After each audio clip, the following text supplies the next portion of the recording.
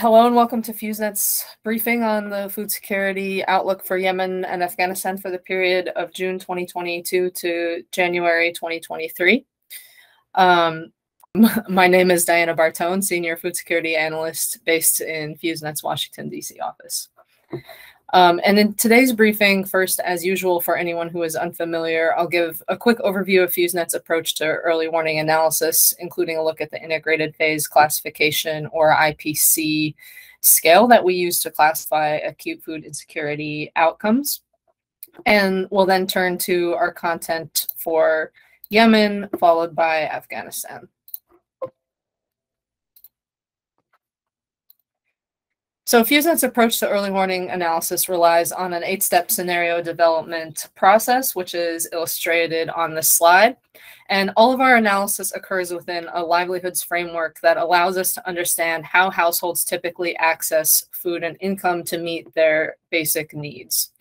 And so within this framework, we start our analysis by gathering data and information to inform an understanding of households' current access to food and income and any gaps that they may be facing in their ability to meet their needs. And this informs our classification of current food security outcomes. We then develop evidence-based assumptions about the likely evolution of key drivers of acute food insecurity throughout our projection period.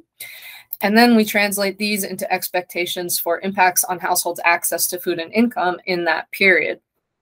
We then synthesize these expectations into an understanding of whether households' access to food and income is likely to meet their needs, and again, any gaps that they may face. And then from there, we classify most likely food security outcomes according to the gaps that we expect they will be facing, first at the household level and then at the area level based on the population distribution of outcomes. Finally, we always identify any events that might change the most likely scenario, such as, for example, a change in the rainfall forecast. And for classifying and mapping acute food security outcomes, FuseNet uses the globally recognized IPC scale. And this scale has 5 phases of increasing severity defined in terms of households' ability or inability to meet their food and essential non-food needs. And at the household level, these phases range from phase 1, none, to phase 5, catastrophe. And I would note that already in phase 3, and of course as well in higher phases, which you see outlined in the dotted line, households require urgent humanitarian assistance to prevent food consumption gaps or damage to livelihoods that would threaten their food consumption in the future. And as already mentioned, we start by classifying outcomes at the household level, as you can see here. And then after this, we classify outcomes at the area level based on the worst phase of acute food insecurity that we expect at least 20% of the population in the area is facing. So as an example, for an area to be classified in phase 3, the worst off 20% of households would be facing phase 3 or worse outcomes. So a key point for interpreting our mapping is that within any given area, there can be households facing worse outcomes than the area level classification that you see mapped, but this group would be less than 20% of the area's population. And at the area level, the phase definitions are similar to those at the household level, but also include criteria for incorporating population level data on acute malnutrition and mortality. So now turning to our analysis for Yemen. First, for orientation in the season, this is FuseNet's seasonal calendar for Yemen. Though there is significant variability in seasonality across regions of the country, this shows some broad trends at the national level. And I want to point out that the first harvest of cereals has recently concluded in many rural areas. And in June, the first rainy season has also concluded across most of the country. And most of June is considered a dry period and also marks the onset of the agricultural off-season in the lowlands when access to food and income becomes relatively scarce. So in Yemen, conflict continues to be the main driver of acute food insecurity. However, the ceasefire that entered into force on April 2nd has led to a reduction in conflict, though ceasefire violations have continued to occur.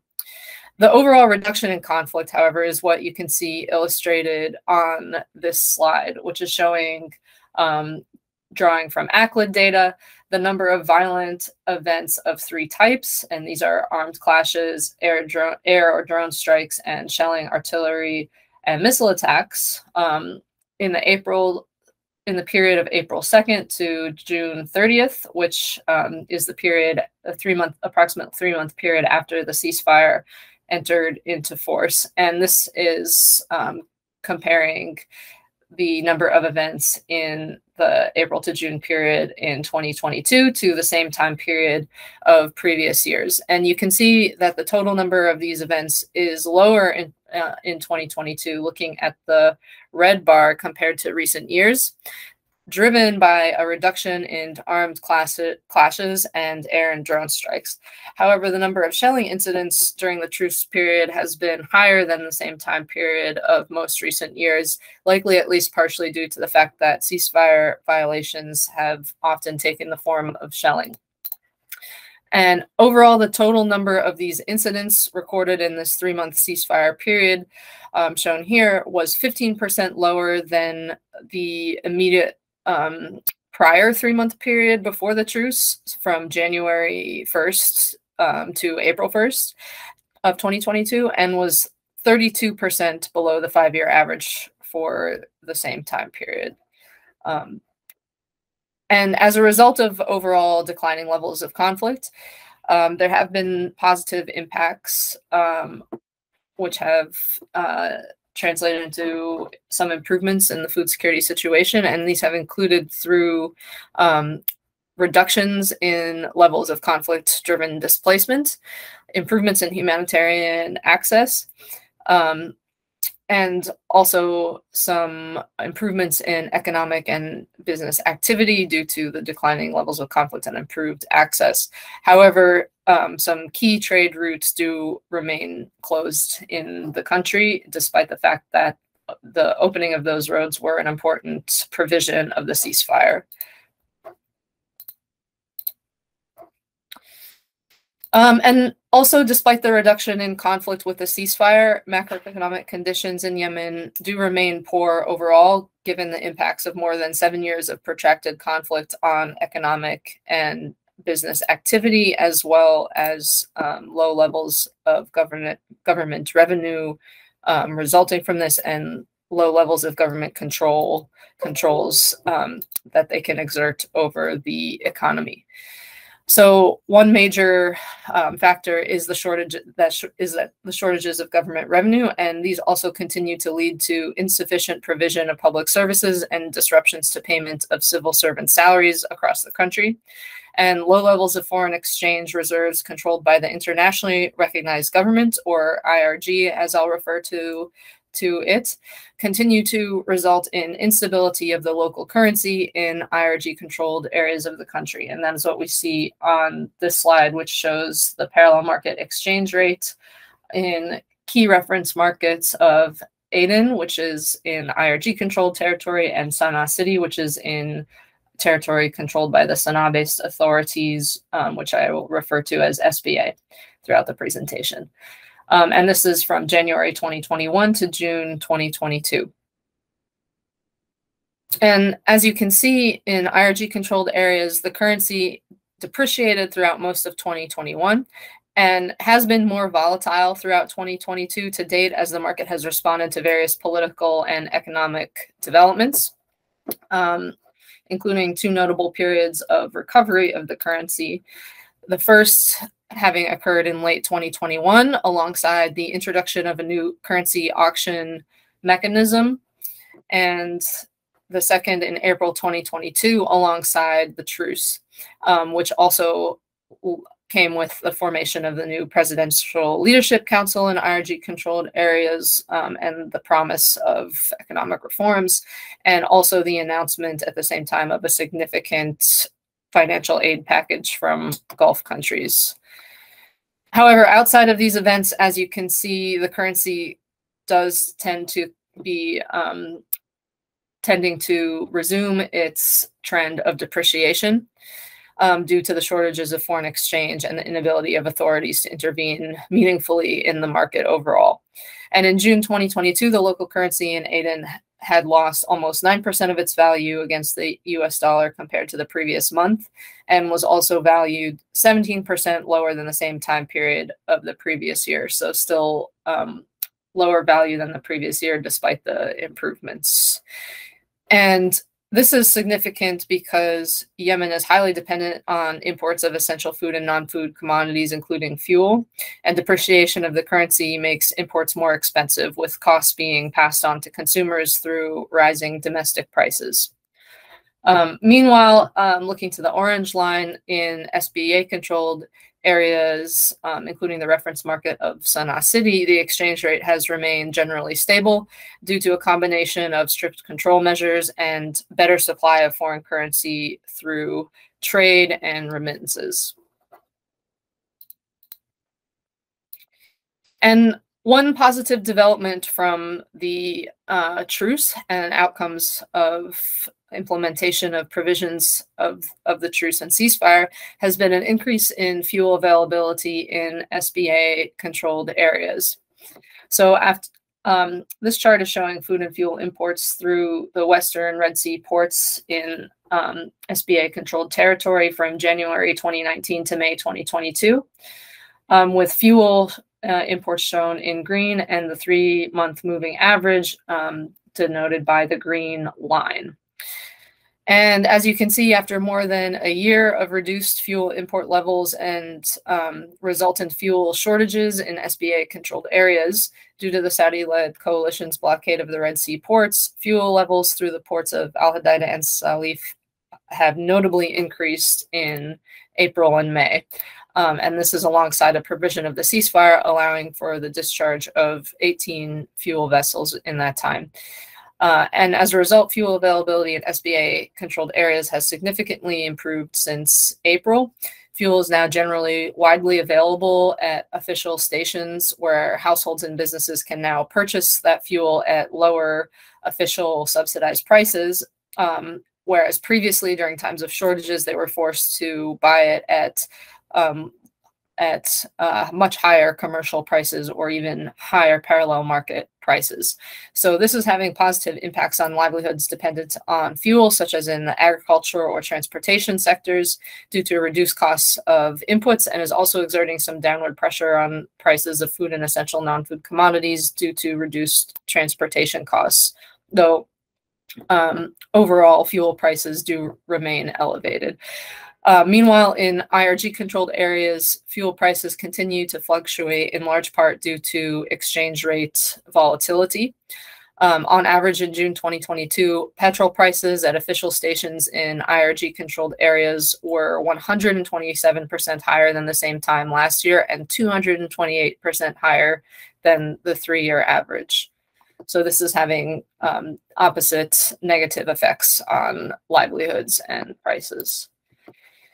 And now on the slide, we're looking at food prices. So this graph is showing the cost of the minimum food basket in IRG and SBA areas, shown in blue and orange respectively, from January 2015 to June 2022, with the March to June period outlined in this green box. And food prices are quite important in Yemen, as most poor households depend on markets for a notable share of their food, even in rural areas.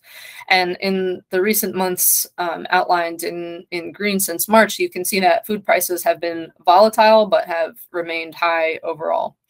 Notably, in March, prices increased sharply following the Russian invasion of Ukraine as market actors responded to concerns about the future food supply. Yemen imports more than 90% of the country's staple wheat requirements, and wheat imports from Russia and Ukraine together previously supplied 42% of Yemen's annual domestic requirements. Following the spike, however, in April, prices declined again alongside the start of the truce and the resultant appreciation of the currency in both IRG and SBA areas. However, by June, staple food prices were trending upward again in both IRG and SBA-controlled areas, driven by high global prices of food and fuel, disruptions to importation supply chains as traders struggle to source wheat from alternative suppliers and at higher prices. And in IRG-controlled areas, depreciation of the currency has been another factor. And so overall, in June 2022, the cost of the minimum food basket was 62% higher than the same time last year in IRG-controlled areas and more than 5 times higher than pre-crisis levels.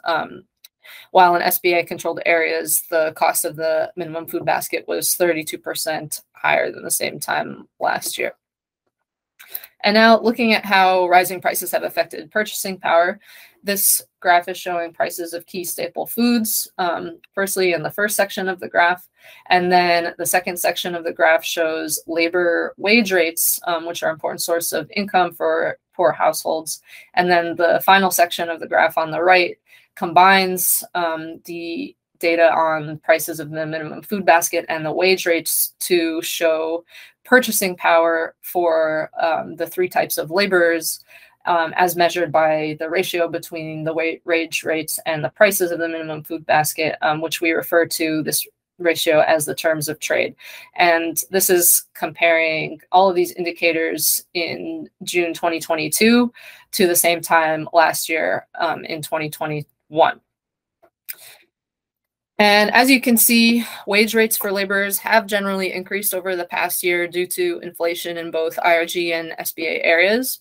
However, wage increases have not kept pace with rising food prices, and the amount of the minimum food basket that a laborer could buy from one day's work is notably less than the same time last year in IRG and SBA controlled areas for all 3 types of laborers. And for some households dependent on other sources of income, income earning has not increased despite inflation. For example, households who earn income from civil servant salaries, which is an important source of income for much of the population, continue to be paid sporadically, and the value of salary payments has not been adjusted to keep up with inflation. And so in this context of declining purchasing power, emergency humanitarian food assistance has become a key source of food and income for around half of the country's population. And this chart is showing the number of beneficiaries reached with emergency food assistance, according to data from FSAC, the Food Security and Agriculture Cluster, from December 2018 to May 2022 at the national level. And here you can see that in 2022, which is all the way on the right in the yellow colored bars, the number of beneficiaries reached monthly has declined relative to 2021 levels. And this is due to the fact that WFP has reduced the frequency of distributions of assistance from monthly to less than monthly frequency due to funding shortages. And overall, 3 cycles of assistance distributions are expected to have occurred in the 5-month period from January to May 2022. So only 3 distributions instead of 5.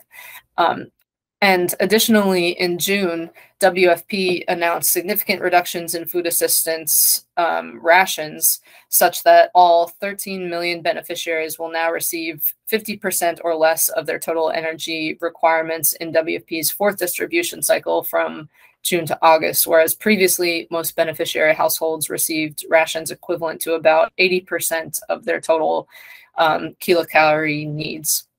So these assistance reductions alongside rising prices are expected to be resulting in a growing number of households facing food consumption gaps or widening food consumption gaps, and or engaging in extreme coping to fill those gaps, given their limited ability to expand income earning to compensate for the loss of assistance, and also given already highly eroded coping capacity. So with that, in June 2022, these are our expected food security outcomes at the governorate's level, and we expect that crisis outcomes were widespread across the country in June, with millions of households likely experiencing food consumption gaps or engaging in severe coping due to below average income earning, significantly above average prices, and significantly below average purchasing power. And as denoted by the exclamation marks, large-scale humanitarian assistance, which remains a significant source of food and income for millions of households despite the scale down, is expected to be preventing area-level emergency IPC Phase 4 outcomes in many governorates. However, these are outcomes expected at the governorate level, and we do expect there to be populations in emergency IPC Phase 4. I'd also note that at this time of year in rural areas, households are expected to be benefiting from temporarily increased food access due to the recent cereal harvest, but overall own crop production contributes little to overall food needs, and these households are still expected to be relying on markets for much of their food. So in conclusion, given the reductions in assistance and declining purchasing power, a growing number of households are expected to be facing crisis or worse outcomes in this current situation period. And now turning to expectations for the projection period. First, looking back to the seasonal calendar to take a look at the projection period through January 2023. First, I'll point out Yemen's second rainy season typically occurs from July to October. And in most rural areas, the main harvest of cereals, fruits, and vegetables occurs in the fall. And these are our key assumptions for the projection period. We assume that the ceasefire will continue to be extended throughout the projection period, given the benefits that both parties to the conflict are experiencing under the ceasefire and also the previous two extensions that have occurred. In IRG-controlled areas, we expect that the value of the currency will likely continue to fluctuate, but we expect that the currency is overall likely to depreciate during the projection period, given expectations for foreign exchange and absence of government controls or meaningful financial support likely to be received imminently. In SBA-controlled areas, we expect the value of the local currency to continue to remain generally stable and close to current levels, as has been the case in the past. Also, given reductions to exports from Ukraine, we expect significantly that Yemeni traders will likely continue to seek to import a significant share of staple goods, particularly wheat grain, from limited alternative suppliers at higher global prices. However, in light of high global competition for available supplies, high global prices, and in IRG-controlled areas, expectations for currency depreciation, we expect that import levels of staple wheat will be lower than the same time period of last year.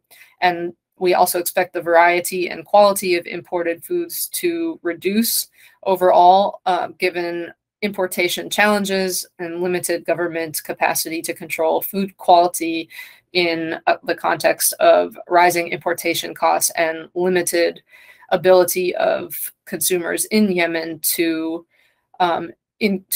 pay higher prices for higher quality goods. And as a result of expectations for imports amidst concerns about declining in-country stocks in Yemen, periods of localized shortages of staple wheat flour are expected in IRG-controlled areas in the July to September period before a shipment of 500,000 metric tons of wheat grain arrives in the coming months. So, given expectation for imports, food prices are expected to continue increasing. And this, with depreciation of the currency in IRG-controlled areas, also expected to contribute to price increases. So overall, price increases are expected to be most significant in IRG-controlled areas, particularly should expectations for periods of shortages of staple wheat flour manifest. Despite improvements in economic and business activity expected due to the ceasefire, and despite improved fuel availability in SBA areas, access to income from key sources, including labor and government salaries, will likely remain below average for most households. And in terms of humanitarian assistance, according to WFP information in early August, we expect that humanitarian assistance will begin to be distributed monthly again, though with reduced rations of 50% or less for most beneficiaries, representing an overall reduction in humanitarian assistance provision in the projection period compared to the current situation. And finally, looking to the map on the right, this is showing the probability of precipitation in the highest 20% of historically recorded levels in the period of August to October 2022. And you can see from the red over most of Yemen that there is an elevated probability of between 50 to 70% chance of precipitation in the lowest 20%. Of the highest 20% of historical levels over most of the country in August to October 2022. So this is a quite rare elevated probability. It doesn't translate into the high probability of precipitation in the 20% of historical levels does not translate into any expectations for the degree of above average precipitation within that range, but it is a forecast with high confidence for precipitation in the highest 20% of what has been recorded in the past. And this is pretty significant. And given this, we expect an above average risk of flooding during the second rainy season from July to October. So maybe not good news, despite some positive impacts on agriculture due to reduced irrigation needs. And these are FuseNet's projected area level food security outcomes throughout the projection period. Overall, most Yemenis are expected to continue facing significantly below average access to food and income, with increases in income earning unlikely to keep up with inflation. Reduced humanitarian assistance rations will also further strain households' available resources. So in the June to September period, which you can see mapped on the left, it will be the agricultural off-season in lowland rural areas. And this is a time when access to food and income is at seasonally low levels for rural households. Given this given this as well as given expectations for declining purchasing power due to rising prices, as well as reduced humanitarian assistance rations, we expect that the population facing consumption gaps or widening consumption gaps will increase during this period, with area level emergency IPC Phase 4 outcomes expected to emerge in Haja, Mareb, Abiyan, and Lehej governorates. And then in the October to January period, we expect temporary improvement in food consumption in rural areas across the country, alongside the main harvest of cereals, fruits, and vegetables. And by November, we expect that most of the areas with emergency level outcomes projected in the first projection period will see improvement back to crisis ! IPC Phase 3 ! Outcomes at the area level, given increases in food and income from own crop production and agricultural labor opportunities. However, we expect that emergency outcomes will persist in Mareb through January, given the significant number of displaced households who are highly dependent on humanitarian assistance and will face significantly reduced food and income due to the assistance reductions. I would also note that throughout the projection period, poor urban populations are of concern due to high market dependence, which will increase further with the assistance reductions, and also given the expectations that we have for further price increases. Okay, so now turning to our content for Afghanistan. Again, first to orient us in the season. Currently, we are in the middle of Afghanistan's main harvesting season and planting of second season crops, including rice, maize, vegetables, and cash crops normally concludes around this time. So as of late June, the harvest has, according to key informants, concluded early across most of the country due to below average precipitation and above average temperatures, which shortened the wheat life cycle this year. though in higher elevation areas, harvesting was ongoing or had not yet started, according to key informants as of late June. Currently, levels of conflict are significantly lower than prior to the Taliban takeover. And the graph on the left showing levels of population displacement due to conflict presents one indicator of the overall significant decline in civilian impact due to conflict that has occurred since the Taliban takeover.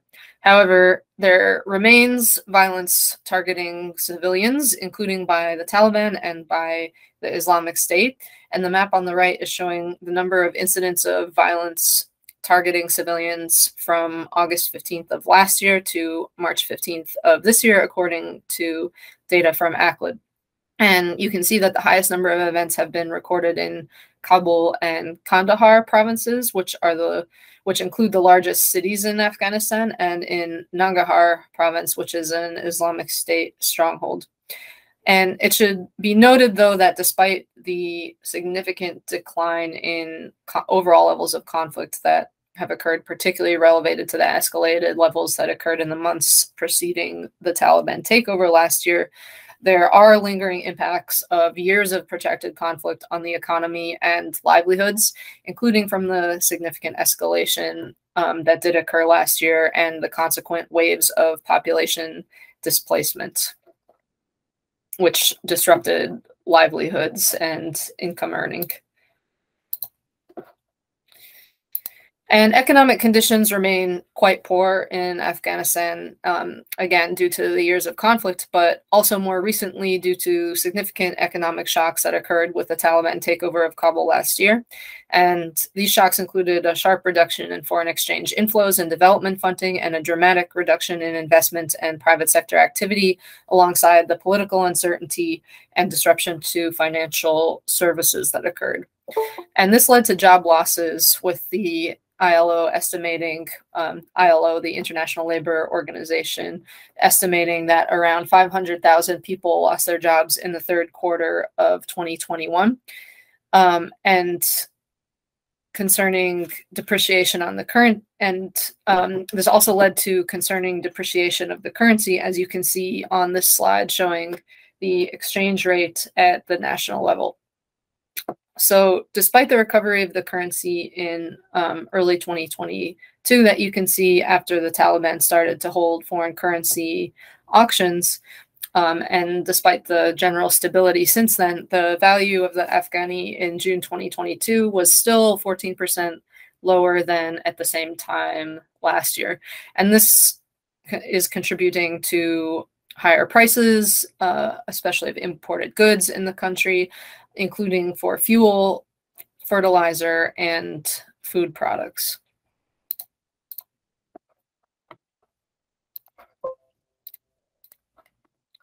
And this chart is, and as you can see here, this chart is showing prices of diesel and fertilizer at the national level from June 2021 to June 2022. And the red box is showing 2022 to date. And in June 2022, prices of diesel averaged nearly double prices recorded at the same time last year, and prices of fertilizer were approaching 2.5 times last year's levels. And these are commodities, of course, that are essential for livelihoods, but additionally, rising fuel prices are a reason why prices of food and non-food commodities are also rising due to the increasing transportation costs. And you can see that diesel prices have continued to rise in 2022, given high global prices of fuel and reported disruptions to importation supply chains. So the prices are continuing to increase despite the stability of the currency.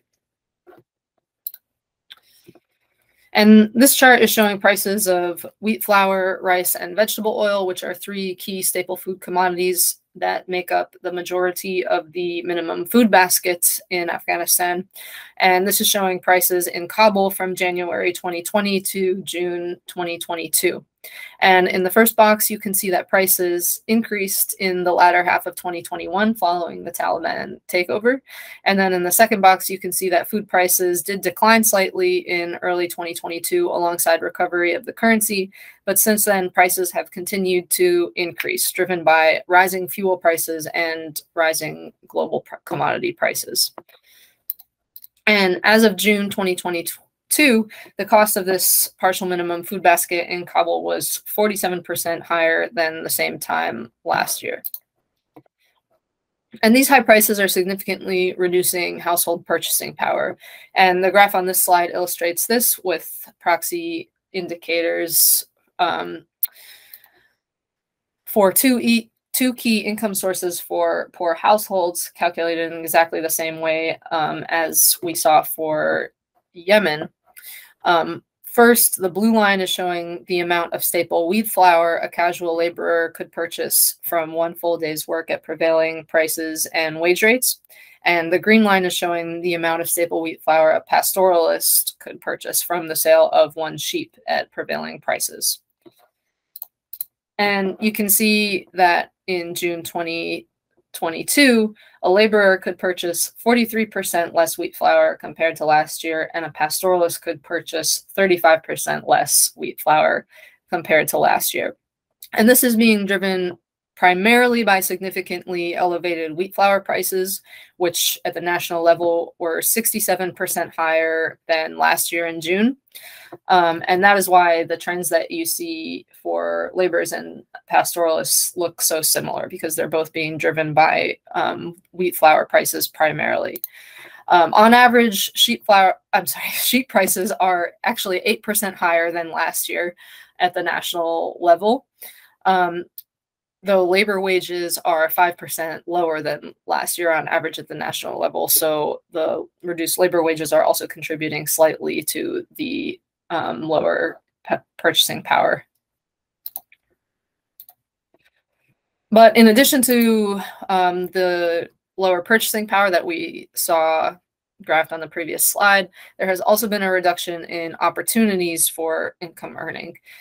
Many people lost jobs in the government or in humanitarian organizations with the Taliban takeover, and there was also a reduction in demand for labor, which is an important source of income for poor households, especially in urban areas. And the graph on the slide is showing demand for casual labor across 8 key markets of Afghanistan, with Kabul separated out from the rest of those. And the box is showing the period since the Taliban takeover. And you can see from the orange line that demand for labor has increased in some areas in recent months, in line with typical seasonal trends in the spring and summer as the weather warms. However, overall in June 2022, at the national level, demand remained 21% lower than the same time last year, and has also been, as you can see, generally declining year on year. On the other hand, I want to point out that there are 2 income sources that we expect are providing poor households with more income compared to this time last year. And these are, first, income from poppy production and labor due to increased cultivation and rising prices following the Taliban takeover. And second, income from foreign remittances, as we expect that Afghans abroad have increased support to family back home to the extent possible, though there is concern for below average remittances from Iran, given high rates of return of Afghan migrant workers previously in Iran. And now turning to focus a bit on the recent production season. This graph is showing historical wheat production levels first, just to provide some context. And I want to show that wheat production last year in 2021 was below average, driven by below average precipitation associated with La Nina conditions. And you can see from the orange bar segment of 2021 that rain-fed wheat production recorded the greatest losses last year in 2021. And this year was a second consecutive La Nina season. And the map on the left of this slide shows cumulative precipitation anomalies relative to the long-term average in this year's precipitation season, which started in October 2021 and concluded in May of 2022. And the map on the right is showing the previous season for comparison. So this year, as you can see, the season concluded with below average precipitation across most of the country, with some of the worst deficits recorded in the northern rain-fed wheat production belt, which is of high concern for rain-fed wheat production. And significantly, these deficits are even worse than what was recorded last year when rain-fed wheat production was notably below average. And this slide is showing vegetation conditions as measured by satellite data in these two time periods, first April 11th through 2020 on the left, April 11th through 20th on the left, and July 1st through 10th on the right.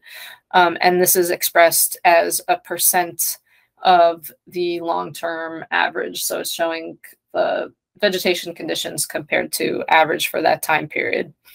The April period on the left was chosen because it is expected to be a period of time before harvesting started in earnest in lower elevation areas. And on the right is a more recent time period in early July. And what you can see is the significantly below normal vegetation conditions across most of the country in the period where crops were expected to still be in the fields, and the worst vegetation conditions were recorded over the northern rain-fed belt. So this is another indicator indicating high concern for wheat production in northern rain-fed areas. So given this evidence and available information from key informants, overall wheat production this year is expected to be below average across widespread areas of the country, with provinces in the rain-fed production belt among the worst affected. Excuse me. And more recently, you can see the below normal vegetation conditions that have emerged in higher elevation areas in the central region of the country as well. And this is of concern for pasture conditions for livestock. Now looking to humanitarian assistance trends, emergency food assistance programming was significantly scaled up following the Taliban takeover, as you can see, and WFP targeted a high of 18 million people in May of 2022, more than 11 times the number reached in May of the prior 2 years, following significant scale up of assistance. WFP is now scaling down to target 10 million people in the post-harvest period from June to September. But again, this level of assistance provision is still more than 5 times the number reached in prior years.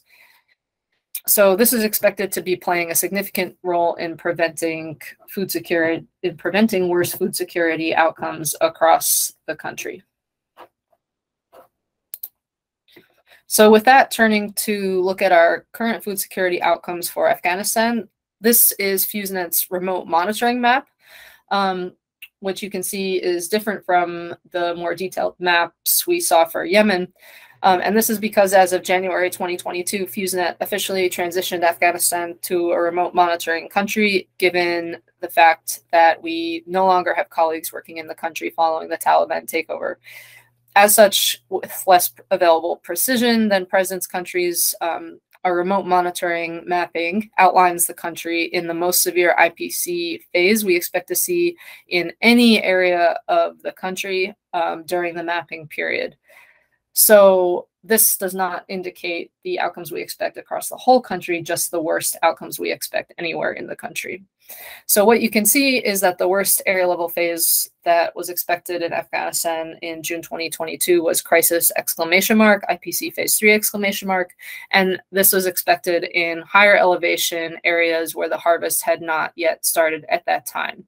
However, in lower elevation rural areas, we expect that the harvest had improved area level outcomes to stressed IPC phase 2 or stressed IPC phase 2 given increased availability of own crops and increased access to income from harvesting labor opportunities.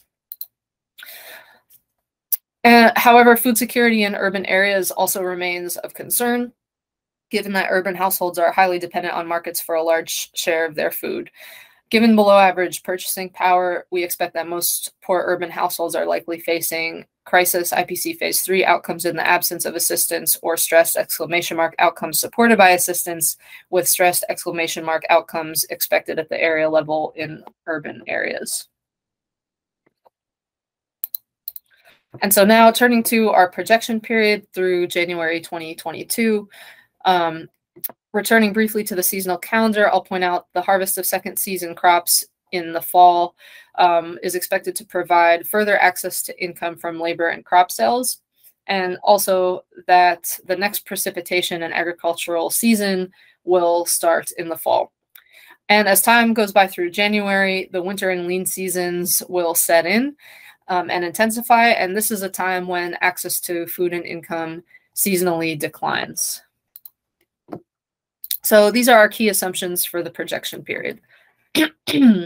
First, wheat production is likely to be below average at the national level, with the worst deficits expected in rain-fed production areas. However, irrigated wheat production is also expected to be below average due to below average area planted and some reductions in yield. Production of second season crops and cash crops is expected to be below average, with the exception of poppy, is expected to be below average due to below average precipitation, below average irrigation water availability driven by below average snow accumulation and early snowmelt, and also due to competition with other cash crops such as poppy.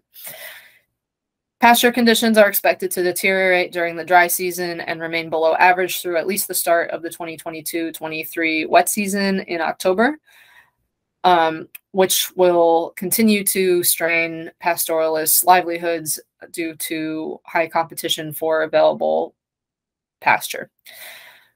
Prices of food and essential non-food commodities will likely increase and remain significantly above average due to high transportation costs and high global prices. Below average national wheat production and higher regional prices will also contribute to above average wheat flour prices, which are generally expected to increase throughout the winter and lean seasons. Access to income from key sources, including labor, is expected to remain below average overall due to poor economic conditions, and also is expected to decline during the winter months along with typical seasonal trends. And in terms of humanitarian assistance, this will likely continue at significantly above average levels. We expect that it will remain significantly higher than in recent years, and above average levels, given WFP's stated plans to reach 10 million people each month from June to September. And then following this, due to historical trends, where WFP will most likely scale up assistance provision during the winter and lean seasons, as well as just the above average needs in the country. And the map on the slide is the precipitation probability forecast from the International NMME Ensemble. And as you can see from the red colors, this is essentially showing that precipitation in the beginning of Afghanistan's next winter wet season from October to December 2022 is most likely to be below average given forecast La Nina conditions. So this is bad news. Should this forecast manifest, it could reduce planting activity in the fall depending on the timing and distribution of precipitation received, and could also lead to a third consecutive drought year in parts of Afghanistan, which would lead to the worst impacts on food security beyond this projection period in the subsequent lean season. And this slide shows FuseNet's projected outcomes through January 2023.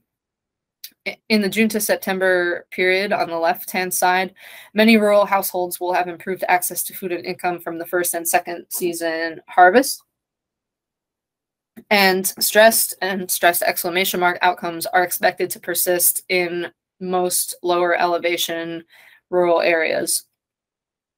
And in higher elevation areas, increased availability of food from the harvest around August is expected to improve the area level outcomes from the crisis exclamation mark outcomes that you see mapped to stressed IPC phase 2 outcomes.